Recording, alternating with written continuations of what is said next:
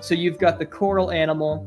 You typically will have zooxanthellae, which they harbor. Then there's a plethora of microscopic creatures that we do not see, and sometimes we can't even grow. They can't even be cultured. So there's bacteria, archaea, fungi. There's even species of algae that live in the coral skeleton. So endolithic algae. There's protozoans. Basically, every domain of life takes up resident in the coral and plays a central role in some way. It's all the same principles of ecology that apply to a total reef apply as like a microcosm to an individual piece of coral. What's up, reef fanatics? Welcome back to another podcast episode here on the Coral Reef Talk. And today I'm super excited about today's episode because, as I often say, it's great to be a student, always be learning, and I feel like we're going to learn a lot today. Levi, how are you doing? Absolutely. I'm doing good. How about yourself? You know what? I'm hanging in there. I think my ribs are getting better from my skateboarding injury. So maybe the next episode you won't hear me talk about that, but the tanks are doing well. The 125 is getting over a little bout of cyano that popped up. But I mean, other than that, it's doing well. The 10-gallon tanks are doing great. Got new fish in there. How about your tanks? Everything's doing really good. Got some new stuff for like the macro tank. Elizabeth's tank's doing really well. All the other tanks are doing well. Still trying to figure out exactly what happened with the NPS tank. I put a little Cherub Angel in there the other day, and it's doing fine. So maybe the water change affected. I don't know. I'm still very confused. Still a mystery, huh? I still want to kind of wait before I add anything expensive again. Before I need an ICP test, and I want to do an microbiomics just to like figure out exactly what happened. Yeah, it makes me nerve-wracking to add more stuff. Yeah, definitely, and I think that's a good idea. Maybe wait a little bit and try to see what you get back from those tests. And talking about aquabiomics and taking a look at the microbiome and that world of reefing, we have a very special guest on the show today, and you may have heard of him if you check out Reef Builder articles. I'm sure you've read some of his articles, but today on the show we're going to have Salem Clemens, and he has been in the hobby over a decade. He's worked in the industry, worked at some fish stores as well. He's studied molecular biology, coral pathogens, zooxanthellae. So I feel like we're in for a treat in today's episode because we're going to learn a lot. So please welcome to the show, Salem. How's it going, Salem? Pretty good. How are you guys doing? Doing pretty good. I'm excited to talk about coral pathogens. That's my thing. I'm excited to be on. Thanks for having me. I got a few questions for you just to kind of start things off here. Kind of just what got you into the hobby originally? I think that's a question that many people might have. Yeah, so I'd always liked fish and like the ocean and stuff. So like there was like a little tiny aquarium. I'm in Kansas City, so my mom sometimes would take me there when I was like really little, and I was always infatuated by it. And we went to vacation one year to Sanibel Island, Florida, and my parents were like looking for things to do around the island, and they found this thing called the Sea School, and it's this program that was ran by a marine biologist, and they're like, "Do you want to do this?" I said, "Yeah." So when I was like, I think 10, I went out into he took us out in the field, explained the ecology, like took us to the estuaries and like the mangrove flats and the sandbars. We went and collected data with him. He was studying like different ichnoderms at the time. So sea urchin populations, sand dollars, things like that. And then he had a bunch of like reef tanks and stuff all over this place. So I came back and was infatuated with it. I did a bunch of chores, and there was a little freshwater tank I got. And then eventually I found this saltwater tank for sale on Craigslist for like nothing, a little 10-gallon cube. And then it's been an addiction since then. So I'll start somewhere. Yeah, and that tends to be how it starts, right? You get like a cheap tank, set it up, get your fish, some corals in it, and then it just progresses, right? And you get more and more tanks. Yeah, I know for me, I started. Yeah, right. Yeah. Yeah. So like, what aspect of the hobby, or what's your favorite thing like that the hobby has to offer? So I think the most practical thing the hobby offers, like, you know, as an industry, is probably education about these things. So, I mean, having people go and keep coral requires a sufficient amount of education about those animals. And then I think that allows people to be more in touch with the conservation side of things, of being aware that, you know, here's where they're from, here's how, you know, how easily they can die, and hopefully can maybe cause some reflection on how our actions can impact the natural world. So that's the ultimate thing that I think the hobby can offer, is a very easy and personal way that people can view these animals, when otherwise, they're probably not seeing coral, or most people haven't seen coral in the wild in their entire lives. So yeah, for sure. Yeah, I think that's definitely one thing that I would agree with you on for sure. Like when I have people over, they instantly see the tanks and they just start asking questions. So I'm able to help educate them on stuff that they have no idea, So everyone kind of gets to learn and ask questions. Yeah, and like you mentioned, like most people are not going to go see these animals out in the wild, and the closest they're going to come to them are going to be like a public aquarium. And just being able to keep these species and these animals at home is a really cool thing. But like you mentioned, some of these animals are more challenging to keep than others.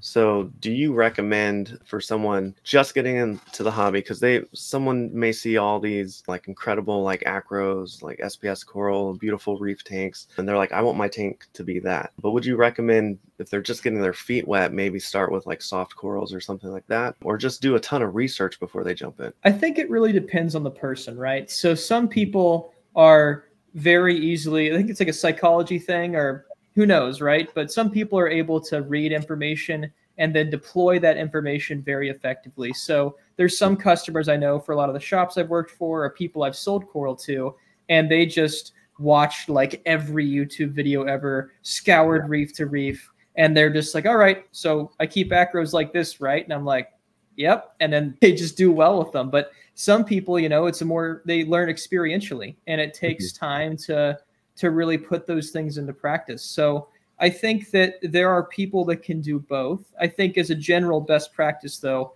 definitely take your time. And even if you're good at reading and deploying that knowledge, getting experience is always good before you go and buy like a rainbow splice. Absolutely. So you've kind of been in this world of studying or in the scientific world of like coral pathogens and stuff for a while. What does that kind of look like? So kind of started with, I was selling coral. It was when the last endo ban, so torches were like $1,000 a head. I had gotten pretty good at growing coral, so I had invested in some really expensive torches. And then brown jelly happened. Lost them all. Tried my best at the time to save them. This was like before the KFC dip and stuff, so tried my hand at experimenting with antibiotics and things like that. Definitely came back to bite me. So I had taken microbiology recently, and I'm a molecular biology, biotechnology major, and I realized, maybe I have some of the skills where I can actually look at this. So I go to a smaller university. Every single person in my program is required to take a research credit to graduate. So you pair up with an individual professor. So someone that's got a doctorate in any of the biology fields, and you do a research project with them. So I approached one of my favorite professors, and I said, hey, how about I do my own research project looking at this? Would you be willing to help me? And she was like, let's do it. And it's been 2 years. Been looking at it. I've read a lot about it. It's been, a very large download of all of the literature out there. And then it's gotten into, practical experiments from that. So yeah, it's really taken off. I've been working on a lot. So it started with brown jelly, but I'm also looking at coral disease pathways writ large. So, that's your RTN, STN jelly. Sometimes you'll get like the white jelly. And I have some thoughts that all of it is kind of a similar conserved and universal pathway. So that's what I've been looking at. I've got a couple experiments left. Hopefully, if science is on my side and there's a lot of luck involved, I will be able to talk about my results once I graduate. So it'll be in May. Awesome. Very cool. And like, it's a super fascinating world, like the microbiology of everything. So let's kind of jump into maybe some coral pathogens, maybe talk about what makes up a coral, if you want to start there, to bring kind of the beginner average reefer kind of up to speed, like what really is a coral, what are we really keeping in our tank, and kind of break that down to what you've kind of been studying and looking at with that. Yeah, so the number one concept to understand is that of the holobiont. So, we're looking at that word. Holo means whole, biont refers to life. So it's the total life around a certain organism. So the current conceptualization of coral is not that they are just an animal that may or may not harbor zooxanthellae, depending if they're photosynthetic or not, but rather they're kind of an ecosystem in of themselves. So you've got the coral animal. You typically will have zooxanthellae, which they will harbor. Then there's a plethora of microscopic creatures that we do not see, and sometimes we can't even grow. They can't even be cultured. So there's bacteria, archaea, fungi. There's even species of algae that live in the coral skeleton. So endolithic algae. There's protozoans. Basically, every domain of life is takes up resident in the coral and plays a central role in some way. It's all the same principles of ecology that apply to a total reef apply as like a microcosm to an individual piece of coral. And each species of coral, each subspecies of coral, corals of the same subspecies in different regions, different island chains, can have different microbial partners that fill those same niches. So it's the kind of this convergent evolution that occurs. So think about how pollinators have independently evolved in every continent on Earth. If there's a food supply available in an environment, a species will evolve to take advantage of that.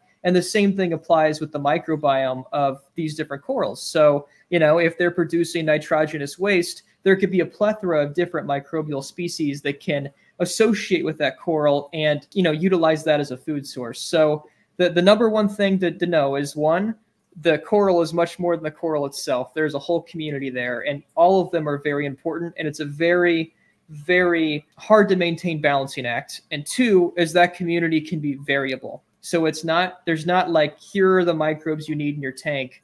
They're just looking at what microbes perform what ecological function, and are those functions in balance when it comes to looking at corals in a disease state, which is something as humans, that's not how we think of disease. We think, okay, I've got COVID. It was the SARS-CoV-2 virus, but with corals, it's a lot more complicated, which I can go into if you want me to, but that's kind of the initial concept, is the holobiont. Yeah, very cool. And that's a little bit different as far as what a lot of us have learned is that you have a coral and they have the symbiotic relationship with zooxanthellae, but that's just a piece of the puzzle, correct? Exactly. And I mean, the zooxanthellae themselves have relationships with these bacteria too. It's very much an entire ecosystem where they're all interconnected and interdependent on each other. The coral's a central regulator and is kind of like, the environment that these things live on, similar to how, you have things that live in a rainforest, but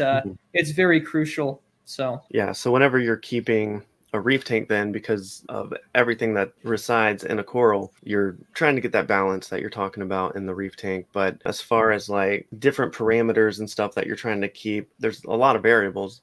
But whenever something's going wrong and your coral is starting to have that disease state, or starting to, like a SP coral, like RTN, what is something we need to look out for, or what kind of causes that? That's kind of what I've been asking myself. So that's, Gotcha. I can answer it the best I can try. Obviously there are a lot of variables. And the thing is, we get caught up with like, what's our phosphate? What's our nitrates? What's the alkalinity? Right. And in terms of the coral, they're very genetically plastic and they can adapt to just about anything. There's obviously exceptions to that, but for the most part, they don't care what the number is. But what they do care is that number is consistent. So I would say chase stability rather than these individual parameters. If you get to the point to where you're stable and then you can tweak the parameters, that's even better, right? Because, having a higher pH, faster calcification, things like that. So there's advantages to tweaking your numbers in different ways, but overall it is instability that causes a shift in the microbiome to where it can trigger a more disease state, which I can go into that if you want me to. It'll be a rant, but I can definitely explain how that happens. But the biggest thing is remaining stable. Now, typically if people have issues, I typically ask alkalinity, phosphates, pH, because those are the three things that typically people will struggle with maintaining in a stable fashion. Those are the things that swing the most with how technology, equipment and time has affected the hobby as of now. So now, in one of your articles, you talked about, I believe it was antibiotics and stuff being overused in the reef aquarium hobby, and how that is definitely affecting the microbiome and how we are treating our corals in our tank. Can you speak a little bit about that? Yeah, so antibiotics are very powerful and selective tools that have been developed for, about a century now in human medicine. And the thing is, antibiotics are designed for a specific purpose. So, for example, you got the fluoroquinolines. That's like things like Cipro, or you've got class 4 fluoroquinolines right now that are being used to replace older versions of them because resistance has occurred, but they all act in basically the same way. There's many different subclasses of different antibiotics, and each of them do a different job. So, for instance, some might inhibit the ability for the DNA to be replicated by knocking out the DNA gyrase. Some of them are maybe only effective against gram-positive bacteria, some gram-negative. And it seems that the current zeitgeist in the hobby is throwing a multitude of different antibiotics at a problem. And I guess I will just ask a series of questions, and if anyone can answer them, maybe I'll look at it in a little bit better way. What pathogen are you trying to eliminate? Why are you using the antibiotic that you're using? Why are you using the dosage that you have chosen? Why are you using the contact time that you're doing? Like, these are all crucial things that doctors have to answer when it comes to prescribing them to humans, right? Like, if I go and I have strep throat and they determine it's bacterial, I'll take amoxicillin for a week and I have to take the pill 2 times a day. That is not just because they feel like it, but the antibiotic has to be in your system at a certain saturation point for a certain amount of time to ensure that all those bacteria are completely eliminated. And the thing is now, this better understanding of the microbiome is that, yes, there are pathogenic and bad bacteria, but also a lot of the bacteria that make corals sick are ones that are good. And then external conditions will change and they will become bad. They become opportunistic. So in a world where you're using antibiotics, you're wiping out all the good guys that are crucial to the coral's metabolic function, defense, what have you. You could be wiping out some of these frenemies, which under better conditions will switch back to being good. And you also don't know if you're even eliminating the bad ones because you don't know what you're targeting in general. So an antibiotic resistance is very real. It is a very big issue in human medicine right now. For instance, the strains, they're wiping out a ton of people in hospitals right now, and there's no way to treat them. So we just don't have the selective tools nor the knowledge. And it's not just at the hobby level, but at the precipice of academia. There are still not reliable treatments that have been developed to address these things because it's such a complex issue. You're trying to achieve ecological management at a smaller level, and that's something that's never really been done with a chemical solution. So, this is why stony coral tissue loss disease has wiped out the Caribbean. It's a microbial multifaceted infection, which has fungal, protozoan, and bacterial components. And there's not a silver bullet to that. And anyone trying to tell you there is, it's probably trying to make some money off of it. Gotcha. Yeah, that's tough when, like you're saying, we don't even know really every aspect of what we're trying to combat when we're using that. But I've sent off an aquabiome test of the microbiome, and I've actually have some SCTLD in the tank. And so it's a very, very small amount. Let me see. I had my report up earlier. It's like 0.0003 or something. But it's still in there. And I don't know if that is the reason why I can hardly have any LPS corals in the tank. Like, there's some LPS corals that do well, and then there's some that I'll put them in there and a month later they'll be gone. So do you see that as, with it being an issue in the ocean, coming into the hobby, now we're not going to really know about this unless we send off for one of these tests, and then people just can't keep LPS corals? Or since corals are super adaptive, it seems like what I've heard is that LPS corals, as long as they're healthy, they can kind of combat it pretty well. Yeah, so that's the thing, is you're pretty much never going to have a pathogenic event without a correspondent abiotic stress event. So you're going to have a swing to knock that coral off of its even footing to then have an infection take place. And there's a lot of much more complicated chemistry that goes along with that, to where corals can produce, the zooxanthellae actually can produce certain types of residual compounds that are a result of stress reduction pathways. And a lot of these pathogens have evolved to sniff out these compounds. So it's almost like vultures circling their prey. They can tell which corals are the most susceptible to infection and translocate directly to them. But if you don't have that abiotic stress event, if your tank is stable, the coral can maintain a more beneficial microbial profile, which can act as a defense mechanism, and they're also not producing those infochemicals. Now, in terms of adaptation, corals do not have an adaptive immune response. So I've seen some people throw out the idea of like, could corals gain immunity? Could we infect corals with brown jelly and then they come back out on the other side? And yeah, you could have stuff survive the infection, but also, you know, there's not an antibody type system. There's not any sufficient memory that's established immunologically within corals, since they're such a rudimentary creature. So while they have an innate immune system, things akin to kind of similar to our white blood cells that just kind of shoot first and ask questions later, and they also have the good bacteria that live in them that can eat bad guys, they don't have a way to remember those types of infections. So that's something I will dispel, is there's probably not hope in that regard. But if you've got a coral pathogen, your best bets are to try to shift the microbiome in natural ways. And that could be adding other types of media sources. So more live sand, more live rock, different locales.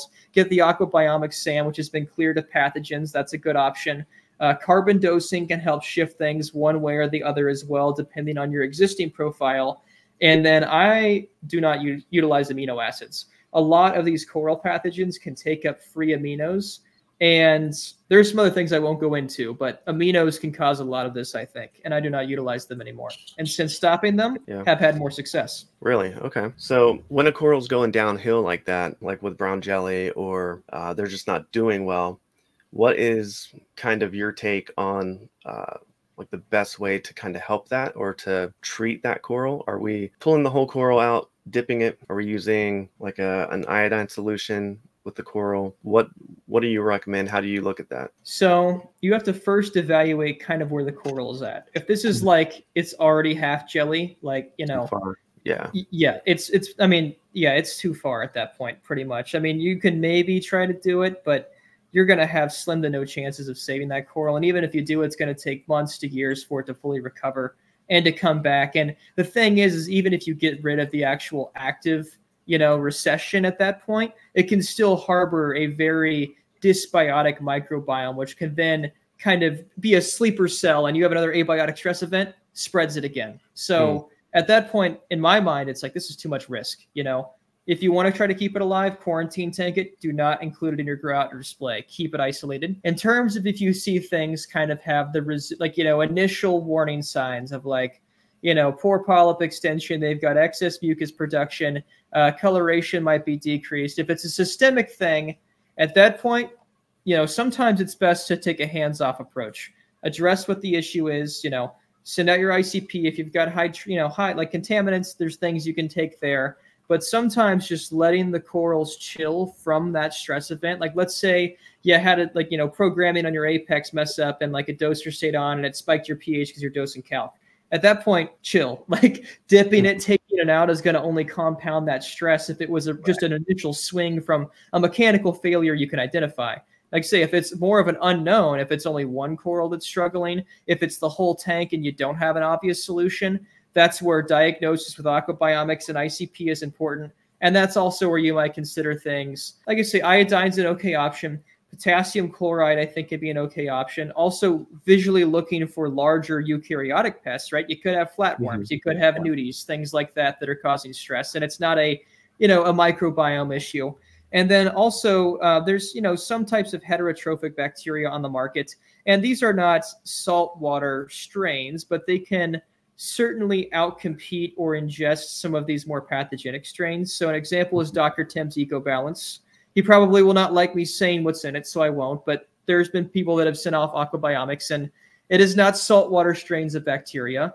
But nonetheless, they can eat Vibrio. And there's been some evidence that adding it to your tank can shift the microbiome away from a Vibrio heavy system, which they are, known coral pathogens. So, chemical solution potentially, but also probiotic bath, adding them in with something like that and letting those other bacteria do that work. Yeah. And then similar to Hydrospace, their product is not a saltwater strain either, but adding that seems to help things as well. Yeah. ProBio is a very interesting one. I think it's pretty important for nutrition.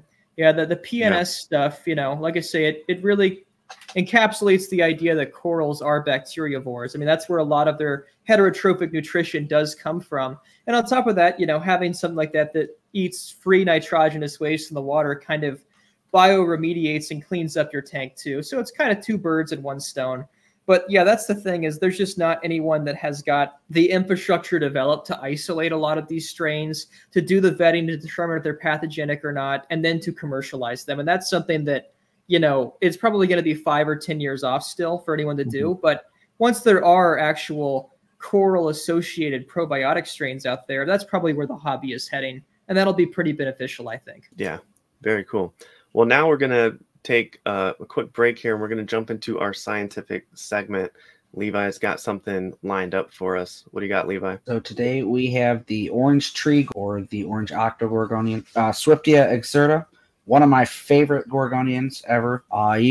There's a couple different variants that tend to come in. You get some with like orange with purple polyps or orange with orange polyps. They're pretty cool. They're unique, and you don't see them too often in the hobby anymore. I feel like they used to be a lot more popular. And that may have just been because there wasn't many people collecting them, because they are a deep water coral or octocoral. Usually you don't see them under 100 feet. I know a diver that collects them, and he says, yeah, usually about 100 to 150, even more. So it's pretty cool. So I just got a couple more questions. What's your favorite coral? Like, do you have a favorite coral, or is it too hard to choose? Man, it really depends on the day, you know. Like, I like Gonnies a lot. Gonnies are awesome, but, you know, getting to the NPS, like Dendronepthia are awesome. I really like. Amazing. I mean, like, there's nothing like them. Like, I really like Dendro and Scalarionepthia quite a bit. If I could keep them, you know, better, I think that'd probably be number one for sure. There's just like nothing color-wise like them. They're awesome. For sure. Nice. So, talking about your favorite corals and stuff, I think we're going to put you to the test here. Okay. And we're going to toss up. We've done this segment once before, but I'll be interested to see if you can figure it out. So we are going to show you some pictures that could be AI generated of some corals in like reef tanks, or they're going to be real. And you're going to have to tell us which one. Is it real or is it AI? So here we go. We'll just jump right into the first one and take a look at this. Oh, that's real. That's that one. There's some European guy that's got that. I got in a fight with him on Facebook, actually. Yeah. I know that guy. Nice. He's in like Holland or something, I think. See, I saw this picture. I was like, this might be an easy one. So nice. There's a lot. It's expensive, that's for sure. Yeah, that looks like an expensive tank. Yeah. Yeah. It's a great collection. Super colorful too. How about this one right here? The lighting is so off with it. Like, I want to say that's AI generated. It like looks fake. Like the bottom looks legit. The coral look accurate. I gotta like look closer to my computer screen. Like, I don't know what species these are though. I think that's an AI generated one. 100%. Yep, you're 2 for 2 so far. All right, let's go to this one. That's AI generated too, but it almost looked like a Yuma at first. I was like, dude, that might be a really weird Yuma. Nice. Yeah, I thought I was gonna get Levi with this one in the last time we did this, but you both passed. The lighting's a lot better on that one. That looks a lot like more like a coral picture, you know? Yeah, absolutely. It's crazy what these AI images can do, especially this one. Oh, is that, dude? That's like that's Mike C. Soft Coral Tank on YouTube, I think. I picked two common knowledge photos. Good job. Yeah, you got him. 4 for 4. That one, the lighting's weird though. I can see that stumping someone. Yeah, I didn't want to throw too many at you. I didn't want to make it too long of a segment, but you did really good. Fast. Thanks, man. So continuing talking about coral pathogens and the microbiome and stuff, as like new hobbyist, average reefer, someone they're just getting their feet wet, maybe they just started introducing corals to their tank. What's like a main takeaway from what we've talked about that they need to know? So I would say, one, worry about stability more so than anything else. Even if your numbers are not perfect, don't just go like, you know, if your nitrates are like at 50 or something crazy, don't just like a 90% water change on your 10-gallon cube, you know, like, like really just take things slowly and incrementally, and you will likely have way more success doing that than chasing what like all the YouTube influencers and stuff will say, like, I got this product and it fixed my tank. Like, just learn the basics, learn them really well, you know, maybe do water changes at first before you dip your toes into traces and stuff like that. And just master the basics. You know, don't have to always have the nicest coral. Buy what you want. That's something that I've struggled with for a long time. As someone who's grown and sold corals, I'm always buying the new hottest thing. But until recently, I finally started buying corals that I actually liked, and it's a lot more fulfilling that way. Don't do it as a status symbol. Do it for you. So those are the two things I would say.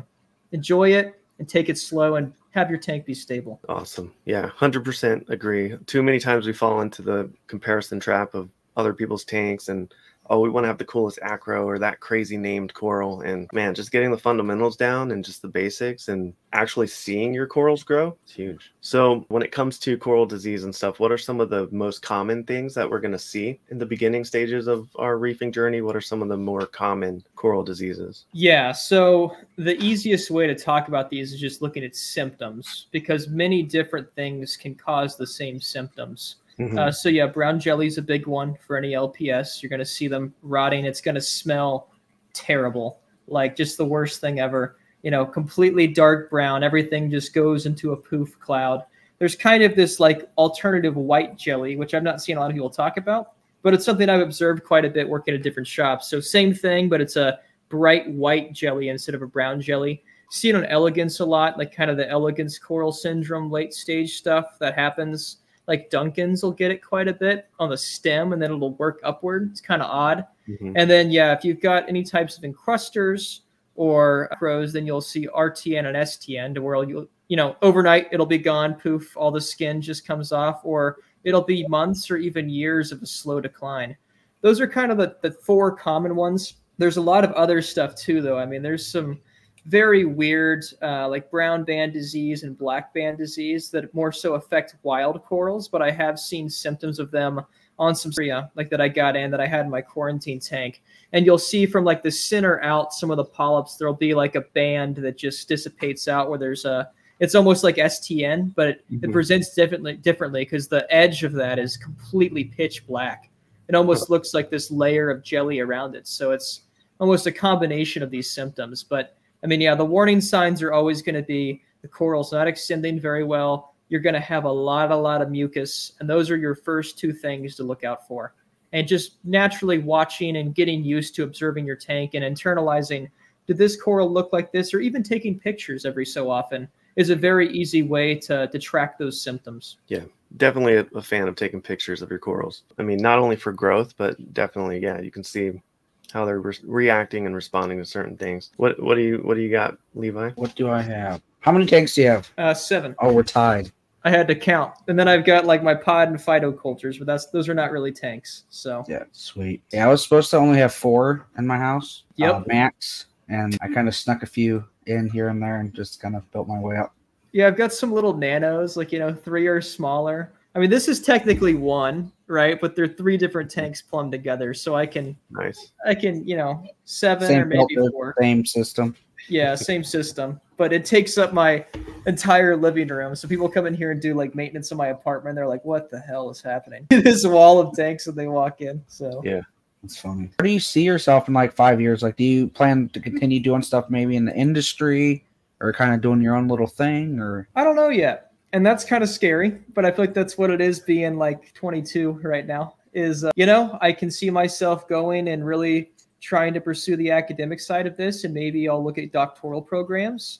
I really like selling coral and growing coral and talking about this stuff. And I've got, you know, the position of reef builders now. And I think it'd be fun if I could make it work financially to just stay in the industry. And I'd probably be happy doing that too. So maybe I'll do something completely unrelated to coral, but I don't think so. I think I'll probably stick around in some capacity for sure. So maybe school, maybe industry, but I think my future is definitely, you know, very much intertwined with coral. Awesome. Yeah, very cool. So one thing I was thinking about is we talk about diversity a lot in the reef aquarium, especially around the microbiome discussion. How do you feel about, there's a lot of different bacteria products out there to put in your aquarium. Some of them don't really say what type of bacteria is in there, and then some of them do. How do you feel about listing those on the bottle? I think if they did it, no one would buy their product. Really? I've tested a lot of these, and like I say, I'm not trying to get a slander charge right here, but yeah, there's not really anything on the market. There's like one company that even has like halophilic or like saltwater bacteria that they offer. Dr. Tim's also does. That's nitrifying strains, right? A little bit of a different thing we're looking at. So most of these products are just bacterial strains that have been taken from the human health industry, like probiotics, and just deployed in a similar way. And some can have effects, right? So if you've got a bacteria that metabolizes nitrates and you add that to your tank, you'll see a reduction in nitrates. That's like all of the clean products that you typically see. The question is, will that have like a lasting impact on the microbiome in a good or bad way? I can see both sides of that it would not, because they don't reproduce in salt water. But also, if you've got some beneficial bacteria that eat that same waste product, and then you add in a bunch of these other guys and you just decrease the supply like that, you could maybe shift the microbiome in ways that you did not expect, which could be problematic. So I think, transparency would be a thing, but I don't think any of these companies will ever do it. I think instead, probably what we need to be looking for and pushing for is an investment in infrastructure to develop new and better products that are transparent. And it's, here is this coral-associated bacteria. It was isolated. It's been screened. It is a symbiont. It is not pathogenic. Here is the role it does. And here is proof that it can live and reproduce in your tank. That's the standard we should be holding these companies to, I think. And these are things that can be done. I mean, it's things that I've considered, and I've not done them because the commercial time and things it would take to scale it up is something I don't have the time for. But any sufficiently large company should be able to do this in a relatively short amount of time. Yeah, for sure. And then instead of just telling us what the product maybe does for our tank, educate it on like what the stuff is and how it's actually doing some of this stuff. I think that'd be very beneficial. So where can people find more about you? You write articles for Reef Builders. I believe you are also doing a live stream every once in a while on Reef Builders. I want to give it all away, but where can people find you out there if they want to learn more about you and learn more from you about some of the stuff we've talked about? Yeah, so Reef Builders is my number one. Number two, post on Facebook a lot. That's pretty much the only social media I'm active on. So, you can follow me on Facebook, and I typically will post when I have a new article out and things like that. I'm going to a lot of the shows, so I have a list of the shows I'm going to. I do consultations. So people, if they want help with their ICP test or aquabiomics test and want my opinions on, kind of making a game plan, then you can message me, and I've got ways to set that up. So yeah, Facebook and Reef Builders are the two biggest ways. I've got live streams every Thursday I do with Reef Builders, and then I have articles about once or twice a week. So that's kind of where I'm at and where I live right now. Very cool. And you have a show coming up soon that you're going to be speaking at? Yep, I'll be at Reef Stock Denver. So if anyone's attending that, I'll be doing a coral disease workshop, teach people how to use microscopes and identify different bacteria. And then I'll also be giving about an hour-long talk kind of breaking down coral diseases from a much more scientific and deeper level. So, a lot of what I've said is just kind of rehashing a multitude of papers I've read, but I'll be diving into the data and showing here's what these studies looked at and here's what this really means for our tanks. Awesome. Another thought just popped into my head about if you're teaching us how to identify things under a microscope, having our own like pocket microscope, or maybe we pull out some sand with the dinoflagellates on it, we can kind of look at those and identify what type of dinos we have. Yeah, so dinos are like a big one. That's number one. Number two, if you have a fish that dies, you can always take gill or skin scrapings, and that can be useful sometimes to determine if you've got like a, like you can see uranema under a microscope and things like that, and it's really obvious. So like, scraping scores, like sores on a dead fish, you don't have to wait for aquabiomics that way. That's another one. And then sometimes there's like weird types of algae you'll get, like there's chrysophytes and really odd stuff to where it looks like turf algae, looks like hair algae, but it looks a lot different under a microscope because some of these guys are actually a type of cyanobacteria. And then what I think is something that could be utilized is looking at mucus on coral. So determining what the typical concentration of guys will kind of look like and then comparing that to a disease state. So kind of my head logic is likely you're going to see a lot more Vibrio like cells and things like that. So I'll be kind of walking people through that at Reef Stock and showing here's what these cell types will look like. And if you're seeing all those under the microscope, now it's a biological issue and it's on the microbiome side of things. So it allows you to do these things on your own with minimal effort compared to having to wait a couple of weeks or a month for aquabiomics. That's really awesome because that gives us a tool that we can use and you're not waiting months or something for the test result to come back. And I know I've done that with dinos to see how to treat it, whether it's like they're the ones in the water column where I need a UV sterilizer or something, or it's just I can treat it a different way. So it is very helpful. Well, thank you so much, Salem, for joining us, the Coral Reef Talk podcast. Thank you for breaking down kind of coral diseases and pathogens And it's exciting to learn these things. It's a fascinating world, the microbiome. And I'm sure that we'll have to get together again and talk more, a little deeper. But yeah, it was awesome learning from you. Thank you for joining us on the show. Thanks for having me. I appreciate you having me on and letting me talk. So it was fun. Absolutely. It's good having you. Thank you so much for watching, liking, commenting, and subscribing. And we will see you next time on the Coral Reef Talk.